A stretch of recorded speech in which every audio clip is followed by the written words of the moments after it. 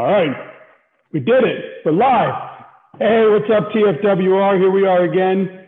We actually have, oh, where are you? I'm here. Did I lose you? There you go. Man, this whole Zoom thing, I think this week is the last week of kids in school and all this stuff. So hopefully I'll have a little better internet connection here. But anyway. I'm teaching right now. Oh, I like it. So what's up? What's up, the Florida Wrestling Room? We're here with a National Hall of Fame legendary wrestling coach, Mark DeAugustino, cousin of a Florida legend, Michael DeAugustino, who's now at Northwestern. So it is a family of wrestlers. And forgive me, but I have to put my glasses on because I'm at that age now. Me too, but I'm not reading anything. No, he's originally from the Pittsburgh area, and he wrestled at the University of Tennessee, Knoxville. He's been coaching Go Vols. In Duval County, or the Vols. There we go. And then the county that you've been coaching in, I read somewhere where you are the winningest coach ever that came out of that county. That's a possibility. I don't keep those records, but I think that's possible. Yeah. I might have been the longest coach in that county too. So that helps, right? Sure does. So go ahead. First of all, obviously this pandemic with the off season has caused everyone to hit the brakes here. It looks like I just saw where Coach Cody released something about USA Wrestling, talking about how these clubs and training can come back different phases. So we'll have him on next week to talk about that. But that's good to know, because I didn't know that, because I got my little kids on Tuesday night at the church. Yeah, he just if you go into the wrestling room, he just put a link there, but I put it onto my phone so I can share it with you when we get off. The old Dade City Wrestling Club. I like it. So how have you been keeping the kids motivated during these times? And then go ahead and tell us all about that big DeAugustine family lineage. Well, I'll talk about myself first, since that's a good subject. I do. I like it. I just came from a family that wrestled, and it's kind of neat. You had Michael on, my little cousin. He calls me Uncle Mark, and I consider him my nephew. And, of course, his brother Steve and his sister Jacqueline. I mean, and Steve his dad is my cousin. We grew up together in Pittsburgh, and we would go to grandma's house like twice a month and have dinner or whatever. And just, you knew what the family unit was. And everybody wrestled. Even my Uncle Rudy wrestled. All three of the brothers up there all wrestled in high school. And then my Uncle Steve and my dad wrestled in college at Lock Haven. And Steve had 4 boys, and all 4 boys went Division I. I mean, I think Michael's dad went to Maryland. Their older brother, Lenny Mike, he went to Ohio State. George went to Lock Haven. And Phil, I want to say, sorry, Phil, I'm going to say he went to Edinburgh. And then my 2 older brothers went to Penn State. And my oldest brother was a 3-time state champ. His high school record in Pennsylvania was like 121 and 1 loss. And his only loss was his sophomore year in the finals of regions. And he lost to a tough kid from Kevin Nellis. And there's 7 Nellises that wrestled at Shaler. And there's a couple of them that are all Americans. And I believe Craig Nellis, one of the younger brothers, he runs the Classic, the Pittsburgh Classic now. He's a big part of that. And, wow, that's unbelievable. So, I mean, 7 boys in our family all wrestled and all went to Division I colleges to wrestle. In our family. Right. We need to figure out how to get all the DeAugustines on. Hey, we did that on one live. We actually did that like a couple of weeks ago. God bless, my Uncle Steve passed away, so Michael's grandpa passed away. Oh, I'm sorry. It's during this Corona thing, and nobody could fly out. No, there was nothing we could do.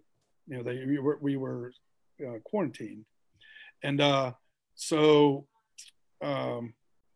they got together a big Zoom of the DeAugustino family And Uncle Steve, he used to love drinking red wine. He was a big advocate. He always had a glass of red wine. And so every DeAugustino had a glass of red wine, and we made a toast to our uncle and their dad and grandpa and brother and everything. So that pretty cool moment, huh? yeah, it was an incredible moment. I mean, as best as you could do on Zoom.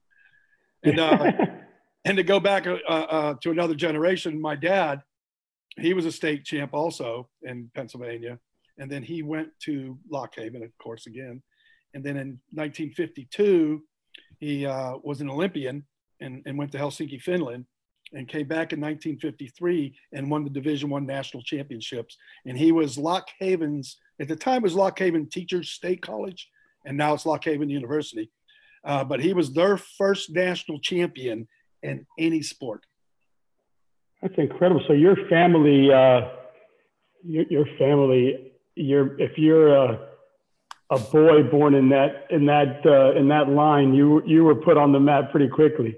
I won my first Junior Olympics at the age of 5. Wow. So yeah, and I was the worst one. I don't know if you can see this. I can see it. Yes. That's my dad in the Olympic uniform in 52. Wow. Now I got something else pretty cool to show you. This is neat. This is his plaque. Now my mom put the name tag on it back when, but this is the plaque my dad got when he won the national championships in 1953. Oh man, look at that. How cool is that? That's really cool. So I had that on my wall.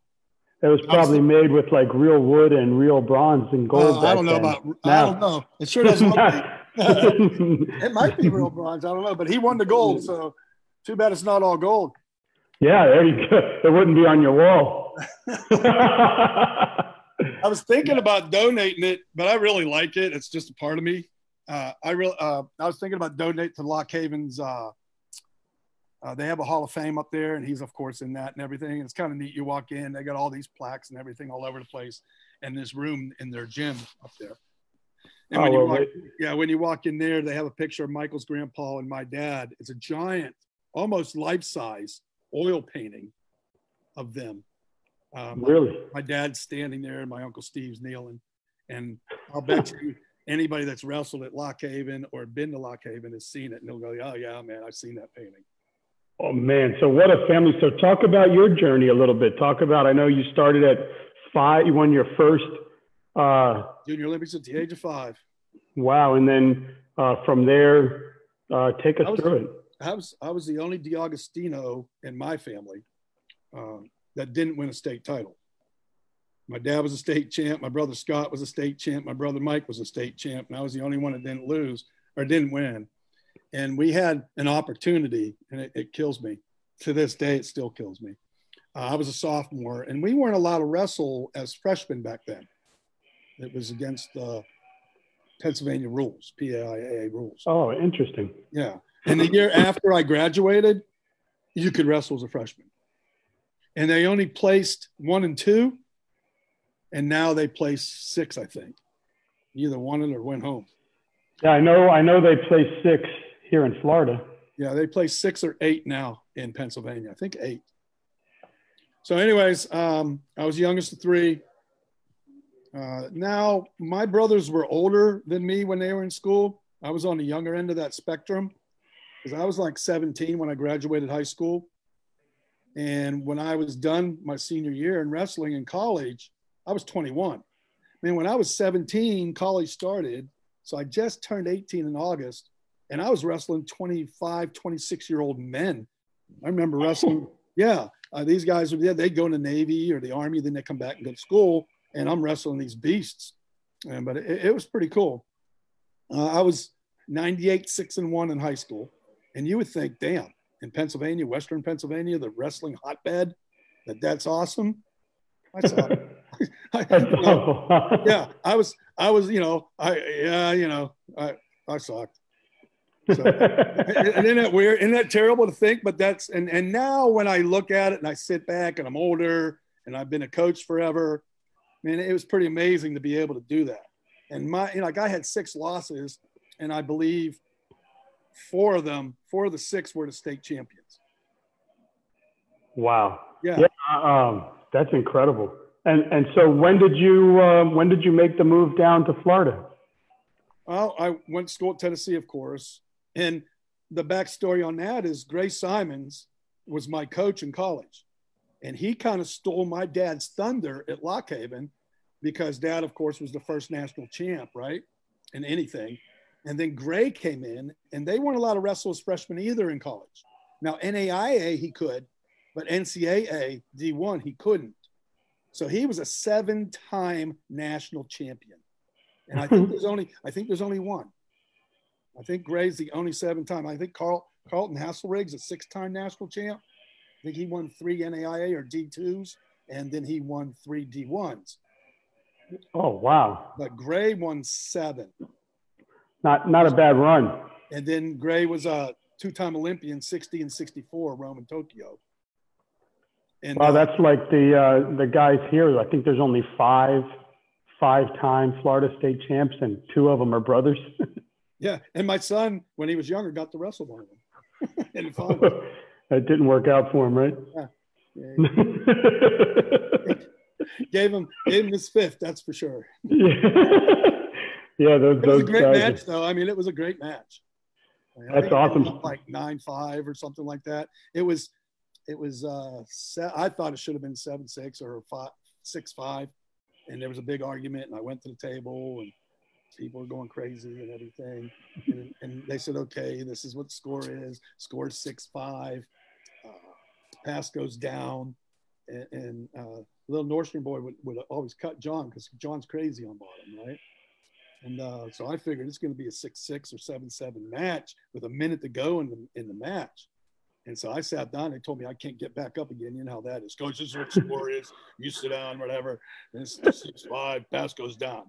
Brandon's on top. I said, all right. You know, I thought it should be 7-6, but 6-5 I can add. It's still a 1-point match. Let's go.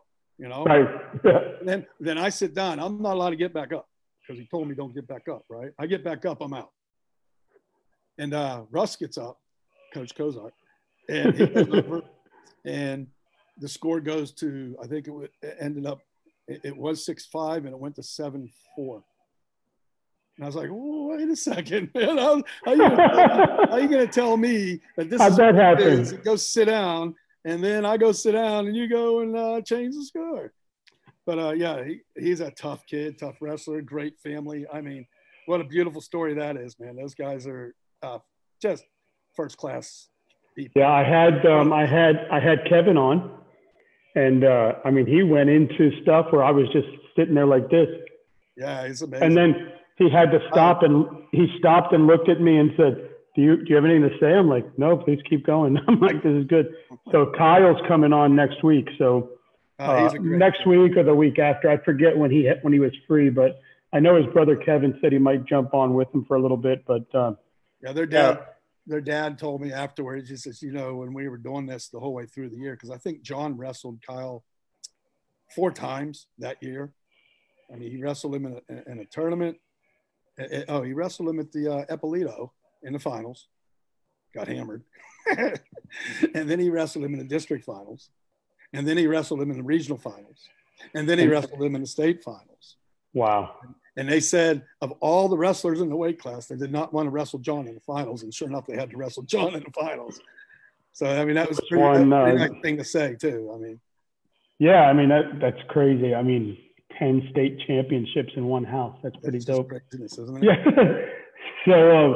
So that's awesome. So then you've been coaching now in wrestling how many years? Well, you just retired this year, right? Yeah. What they say? Was it Chris Hayworth? Coaches down at Riverdale. I went and watched him get inducted in the National Wrestling Hall of Fame. I believe. I'm trying to think. I think Jim Reap from Clay also was inducted that same year. So I got to see some of the wrestling friends get inducted. And Chris said, I was going to steal it too, but I didn't. He says, I think part of his speech was, if you do anything long enough, they either give you a gold watch or put you in a Hall of Fame.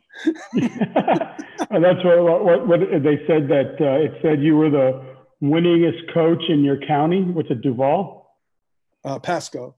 Pasco County. And what'd you say? That's because nobody did it as long as me. That's right. That's awesome. So obviously Florida wrestling has come a very long way since you started coaching here. And well, I watched it. I watched it happen. I watched the talent pool. And I think, because so many good coaches are here, I don't know if it's just got sick and tired of the snow and came down here, and now they're really involved. And some of the programs are just, amazing. Oh, and talk about the difference of Florida wrestling, 20, 30 years ago, whenever you got involved into it, to where you see it at today, and what do we need to do to be able to compete or be a hotbed like these Pennsylvania, New Jersey? That's, it's probably easier to answer that question as of today and not 30 years ago. And what I mean by that is today, I'll take our top one or top two wrestlers in every weight class. So if you were to have a tournament of champions, which we did try to have, and you take your top four from 1A, 2A, 3A, and you could somehow magically come up with your top two guys, they could compete nationally against anybody in the country, if not win. Wow. But 3, 4, 5, 6, 7, 8, down to whatever, the depth is not there yet. Whereas in Pennsylvania, you could wrestle a kid that qualified for the state championships, and he'd be a bad dude. You know what I'm saying? Or New Jersey or New York or Ohio. I mean, and I guess, if you're talking 30 years, 50 years, 60 years ago, what else are you going to do in the wintertime? If you're not over 6 foot, you got to wrestle. You're not playing basketball, right? No. And at least down here, you can play baseball all year round. You could run track. You could play football year round. You could do whatever. And I pity the schools that are near the shore. Because, hey, man, I'm going surfing, dude. How do you fight that? Hey, come to practice. Yeah, right. The waves are calling me. So that happens. I see why there's not a whole lot of depth yet. But, we have the wrestlers that can compete at the highest level and win. Yeah, I mean, look at Pat Lugo's number one in the country at his weight right now, Florida kid. Yeah. Is it Brentley? Brentley's going there. Yeah, what a stud. I mean, all those guys. I mean, there's a whole bunch of your nephew or cousin, cousin. He's starting to make some waves, right? I mean, he had a hell of a year. Yeah, I would have liked to see that play out. He was on fire. There's a whole lot of the Florida kids out there, especially in the high school ranks. You're starting to see them take over. And what's really cool, and I had no idea because I didn't know the first thing about wrestling other than I watched my kid wrestle. And as I started this platform, as I felt like wrestling needed someone to do this. And we did. I've learned a bunch, and I can't believe how many really good coaches in colleges across the country are head coaches, assistant head coaches, women's assistant coaches. Out of Florida? They all came out of Florida, and they're part of amazing programs, and they're building and they're doing amazing things. And that's awesome. That's pretty cool. Scotty's getting the head coach there, Scotty Santos. Yeah, over at Campbell, right? Yeah, that's another great family of wrestling right there. How about he got those Rivera twins going there, man? That's that's a good pickup. Oh, you hit the jackpot there, not just wrestling wise, but human beings. They're just, what a family. Yeah. So yeah, and you've got what is it? The kid that Chris beat in the finals. He's going Tal Shahir, Frankie. He's going to Northwestern, right? Yeah. With your cousin. Man, that's going to be something. He's a tough wrestler. Getting those guys out there. You've got the kid from Noah Castillo, who is coming on next week. He's going to UT, Tennessee, Chattanooga, or whatever. UTC? I think so. Yeah, I think so. I didn't know he was going to UTC. That's a pretty good little program. Is I think Bono? so. Is it Bono? Chris Bono's there? I Is that think where he's at? so. Maybe your guess is as good as mine. I don't know, but I know where he's going. So I believe that. Those guys bounce around a lot. Yeah, I believe that's where he said. I guess he'll correct me if I'm wrong. A lot of Lake you've Gibson boys. A lot of Lake Gibson boys have been going to Duke too. Yeah, and there's a few of them that are going over to Campbell, right? Or at least one of them I know is going to Campbell. Glenn Lanham, the head coach up there at Duke, I was his captain at Tennessee. He wrestled at Tennessee, was an All-American for us, and then Tennessee got Title IX, and he went to Oklahoma, and then he went to Oklahoma State and became a 3-time All-American. He was a 2-time All-American for Oklahoma State. So he was there's kids everywhere. I know. I'm trying to get the big guy on, Matt Kaplan, from this year. He's going to Air Force. I'm trying to see if he wants to come on and chat. But man, great kids. I've got Ethan Basile's going to Northern Iowa. I believe I had him on. All right, good. So man, these kids out of Florida, they're going to some schools and having a good time. So I know that Florida is really trying to get girls wrestling sanctioned. How important? Why isn't it? Yeah, it doesn't make sense to me. And how important is it? And also they've grown to over 300 girls in the state tournament, and it doesn't make sense to me. It's not 1920 anymore. It would be triple that. I guarantee it would double if girls, there's every girl I talk to, I'd wrestle if they had girls wrestling coach. So, and I talked to Coach Chris Ayers from Princeton, and he said it got sanctioned in New Jersey, and this year there was 760 girls or something at the state tournament. Which means Florida will have more. Yeah, and they get it now, so you're on top of it. Don't be 10 years behind. All you're doing is hurting yourself, hurting the girls. Yeah, and these, I don't get it. You want more eyes on the state, more eyes on the sport, especially at the youth level. How do we keep kids off the street? We put them in sports, and why not do that for them? Get more girls in the room, get them growing, keep people off the street, keep kids build their confidence. Well, just not only that, the scholarships are out there for these girls.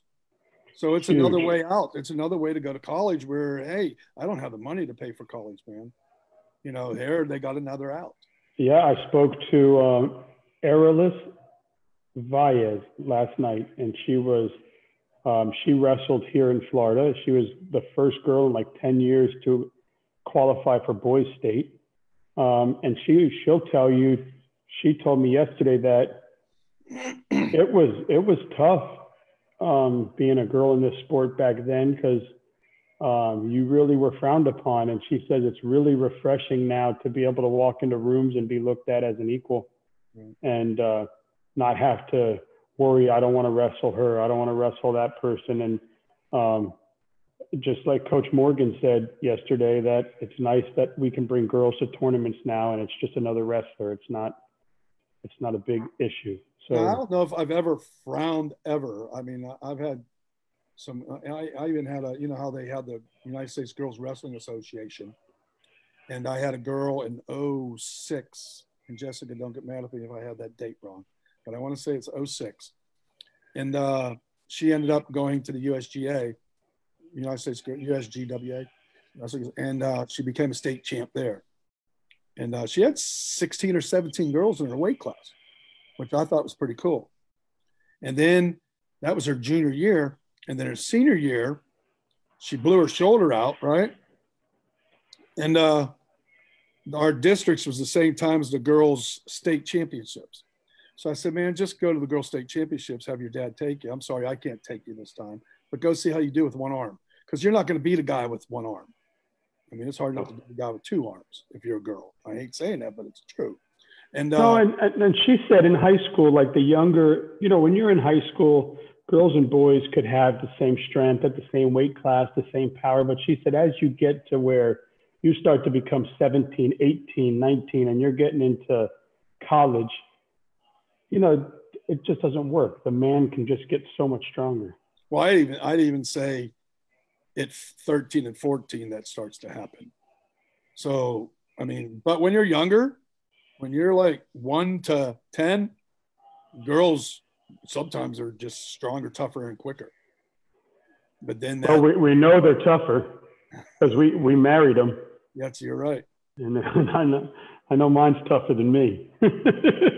I always like to say I'm smarter, and people go, how can you say that? And I said, well, I got her to marry me. Slick. So what is, and let's see, we got time here. I don't have to get off. I'd like to ask, what is your most memorable moment in wrestling? Oh, there's so many. My first state champ, watching my brother win a state title. And I could tell you what my hardest moment was. And, I know which one is my favorite ever, all time, most emotional experience is when John won and jumped into my arms, my own son. I mean, but you can't, are you allowed to put that in the same category as all the other years of wrestling, the 59 years of wrestling that I've had in my life? Is that fair to put that on that? I think so. I think. Okay, well, then you can't even argue the point. I think so, yeah. I mean, if I talked to Sal Basile, and he said, all my years of wrestling, the greatest feeling was Ethan's first. I believe it.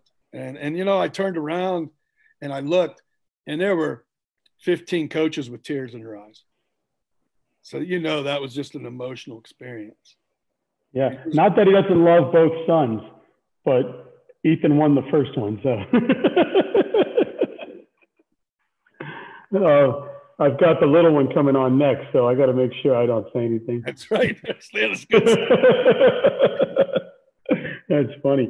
So talk about what getting into the Hall of Fame has meant for you. And I know there's a family lineage there. And I know that the old joke, well, if you do it long enough, you get some awards, right? But let's be real. I mean, you've done a lot for wrestling, and you deserve it. And how did it feel to finally get that opportunity? It was pretty humbling when I went and I was there. I'm hoping 5 people show up, at least my family would be there, right? And I had probably 7, 8 tables full in the ballroom. Wow. And I had people come from like 9 states to come see me. And how cool is that? You talk about, tugging at the heartstrings and wanting to cry when you see these people like, wow, came from Ohio. Wow, you came from Kentucky. Wow, you came from Alabama. I mean, it was just amazing. You came from Georgia. Wow, you flew all the way in from Colorado, man. It's, it was just, it was a very, probably without a doubt, the most humbling weekend of my life.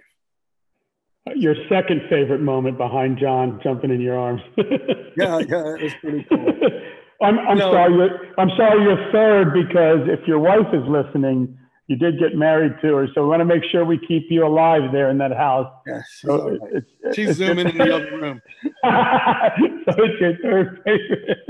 She didn't hear me. I can talk big when she's not around. Oh yeah, me too.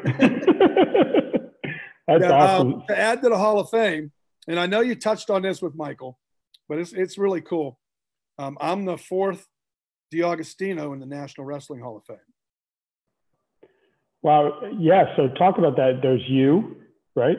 Yeah. Michael's dad, Steve, and his dad, Steve, and my dad, Gus. His name's Leonard, but they call him Gus. They don't call him Steve too? My middle name's Steve. And Steve's brother, Steve's dad is Steve. Steve's brother, Lenny Mike, has a son, Steve. And my middle name is Steve. At my wedding, I went up to the DJ booth and I said, hey, ask Steve DeAugustino to come up to the DJ booth. There were like 12 of them came over there. That's awesome. Now, Michael has a brother that wrestled as well, right? Steven. And he was apparently a really good wrestler, and I went and watched him wrestle to UCF, right? Yeah, I watched him wrestle in the national championships up at, I think it was Mercer University up in Georgia. and he made it to the finals. He was a national runner-up, but man, is he tough. And he could have been a 2-time state champ. You know how that is. You know, the chips fall where they may. And God, he was tough. Just, you know, he was a good little athlete. What would you tell, like, instead of going to a big college, I'm sorry, instead of going to a big wrestling college, he decided to stay home at UCF, and he pursued wrestling through the club and got to experience big matches and big tournaments. That's pretty good for kids to know. I mean, you don't necessarily need to be at a big Division I program to get an education and still pursue your passion, right? I 100% agree. And with the way Title IX has cut, and they have, I hate saying it, but they've cut probably over 600 plus programs since 72? Is that when it went into effect? 79, 72, something like that. And that's a whole lot of programs for a whole lot of opportunity for a whole lot of kids. And just being, having Steven do that in this area and that area over there on the East Coast, that let kids know that there's opportunity, and that opportunity is pretty cool. I mean, before I get into these 10 questions, I've got another question for you. Since you've seen where wrestling has come, how close do you think the state of Florida is to getting a Division I wrestling program? If it was up to me, we'd have it tomorrow. Or you and everyone else. You know, it amazes me that we don't. And because of the men that wrestling produces, the mentality, the work ethic, the desire, the determination, the type of individual that wrestling creates. And when you think of almost 700 programs being cut times, let's just say 25 in each program over 40 years, 50 years, how many incredible men that could have been trained and created mentally and physically that could be out in this country teaching young ones how to be, how to become men. Yeah. And I mean, and also you have a kid that, let's say they got a partial scholarship to wrestle to go to school, and that helped them so they can go to school. Now the program gets cut. Now financially they can't make it. Now they're back home. So you just cost them an education at some level as well. It's kind of tough to see kids, to see that happen to them. That's a tough pill to swallow, man. Well, let's go to this. Are you ready? Oh, yeah. Go ahead. Oh, wait. Before that, I could tell you were quarantined for 60 days. I want to because you know what you didn't know, I don't think? What? Big Mac has a double Big Mac, and it is outrageous. Oh, man, I have to get one of those. I'm telling you, do you know how they have the double quarter pounder cheese? Yes. They have the double Big Mac. It's so good. Man, I need to drive there tonight and get a double Big Mac. Oh, yes, you do. You will not be disappointed. My son is probably back there like, no, you're fat. You can't have that. I want you to live till you're 100. No, get fat. You deserve this one. Get fat. I like it. So you're down by 3 going into the third period, and you have choice. Are you going top, bottom, or neutral? Am I in college or in high school? There's no riding time. There's no riding time in high school. High school. I'm going down. Well, wait a second. I shouldn't even say. It depends on if I'm wrestling a legger, I might be on my feet, man. I had Dubuque. You better know who you're wrestling. Yeah, I had Dubuque on from Princeton, and he said, well, if I'm wrestling Simmons, I'm going top, but everyone else, I'm going bottom. Well, that's right. Yeah. So do you go with Kyle Dake? I'm going on my feet because I might have a chance. I'm not going down. Do you prefer folk style or freestyle? Folk style. I like the 3 dimensions of wrestling: top, bottom, and on your feet. And I think freestyle kind of takes away bottom wrestling, and And bottom wrestling's fun, man. That's part of. I mean, if you're in a fight and you're down on the ground, you better get out or you can get whooped. Yeah, and what do I know about like girls wrestling? Like I asked a girl yesterday, "Hey, what did I say to her? You're down by 3. Are you going top, bottom, or neutral?" She goes, "I wrestle freestyle. There is none of that." I'm like, oh. Yeah. I'm like, okay, sorry. Okay. Headgear or no headgear? I'm a headgear kind of guy. I just, like I don't understand the badge of courage, and I see it all the time. In my dad's wrestling room growing up, because my dad was my coach through high school, we had hooks on the wall, and if you didn't have your headgear, you didn't wrestle. And my ears are still pretty after all these years. So you can answer this. I got this one bit off in a fist fight. Oh, so you can answer this one either as a coach taking your kids, or you can answer it as a wrestler, however you want to do it. But you only have one day available to train. Do you go to a rumble or a clinic? Probably a rumble. Just more bodies and I don't know. I could show you moves during that rumble. I can tweak you while you're wrestling. I could pull you aside and say, hey, you need to have inside tie here. You don't need to be outside tie. You're giving it. You could coach through a little bit of that rumble, whereas clinics, you watch great coaches. But now that's only because I have one chance. I mean, that's right. Yeah, of course.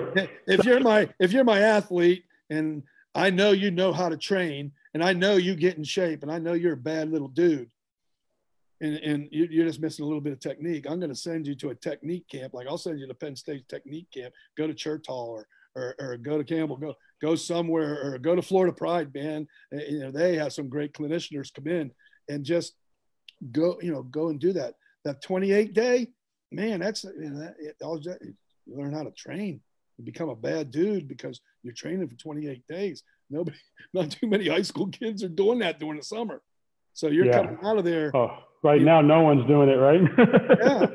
But, a technique camp for 5 days and you got 6 multiple national champions at that camp, gold medalists and stuff. Heck yeah. But if I only have a choice for one day, I'll take the rumble. I like it.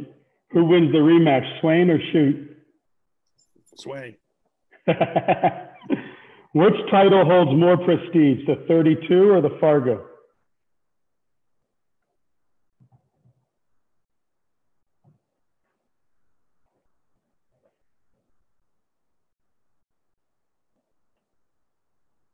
Did I lose you? I can hear you now, but you're frozen. There you are. I said Super 32. Okay. What's more dominant, a pin or a tech? I'm a folk style coach. That's what it sounds like. What's more dominant, a pin or a tech? That's a tough question because when I was a kid, you don't mind a little bit of a long answer here. I wrestled in a mat time and I won it. And I said, I called my pop-up who lived there. I said, Pop-up, I won. And he says, well, did you pin the kid? I said, no, sir. I said, no, sir, but I won like 3-1. So did you pin the kid? I said, no, sir. I won 3-1. He says, what's the object of wrestling? I said, to pin a kid. He said, did you pin him? I said, no, sir. He said, well, then you didn't win. So in his mind, pinning is the ultimate. I mean, that's what we do the sport for, is we're supposed to put your back to the mat, hold you down, and that's what's make our sport incredible. To me, you and me are the same size. We wrestle each other. You take me down, put me to my back, hold me there and pin me without hurting me. That, folks, is an art. How do you do that? You can't go against joints. You can't punch me. You can't gouge me. You know what I mean? You can't. How? It's such a spectacular art when you think about it, that you have to take me down, put me on my back and hold me there and pin me without hurting me. It's an incredible sport. So I'm going to say, a tech is pretty dominant, man. But why are you teching them, man? The object of the sport is to pin them. So if you're teching people, shame on you. Pin their butt. Pin their butt. There we go. Sorry, Steve Hall. That's right. All right. You prefer Popeyes or Chick-fil-A? You know, I have never had the Popeyes chicken sandwich, so I'm going to go Chick-fil-A, man. All right. Do you My family prefer, has, I never have. when you're having an ice cold beer, do you prefer a burger or wings? Probably wings. I like Hot it. wings. And I think I know your answer here. Whopper or Big Mac? Oh, double Big Mac, not even Big Mac. Double Big Mac. You need to change that question. Change that. Double Whopper or double Big Mac? Double Big Mac, man. When I you love got, it. you'll be like, this is like heaven. I can't wait. I'll have to go live and do that as well. Oh man, you're gonna love that one, man. Hey, I really do appreciate you coming on, and I do appreciate having Michael on. It was awesome. And if there's any other DeAugustinos out there that want to come on, I'm good with that. And here you go, get Michael's dad Steve, because he's in the Hall of Fame and he coached at Flagler. His team's won state titles, a couple of them. Oh, and if his sister wants to tell me the traffic live, we can do that as well. So that'll be awesome. Hey, thank you so much. I do appreciate you. You do have my link. Please share it with anybody who wants to come on, who'd like to talk wrestling. I just love doing this, and I love all you coaches who do this for the kids. I think it's awesome that you decided to do this, and we do it. I just wish we could do it like on a Friday evening, prime time, where everybody's home and they could sit and, you know, tune in. So let's do it. Tell me a Friday you want to do it, and tell me what time you want to do it. I don't know about me. You might want to get someone way more exciting than me. We can get them all. We can get whoever you want on. We can do it at that. If you want to get more family members on, I can send everybody a link. And we could actually have a wrestling coaches panel and have some great names and Zoom everybody in and ask questions and have like have a night that's Knights of the Round Table kind of thing.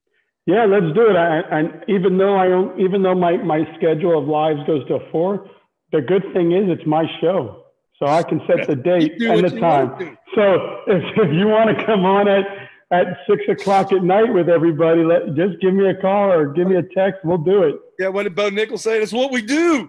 It's what we do, yeah. So there we go. I like it. That's one of the best lines of all time in wrestling history. Yeah, and I'm sure Ricky wouldn't mind me doing a happy hour show with your family. So that'd be cool. And then that way you could ask Steve, why, I never even asked that question. Why did you choose to go to UCF? I mean, what a great move it was. You ended up being a national runner-up and you got a ring.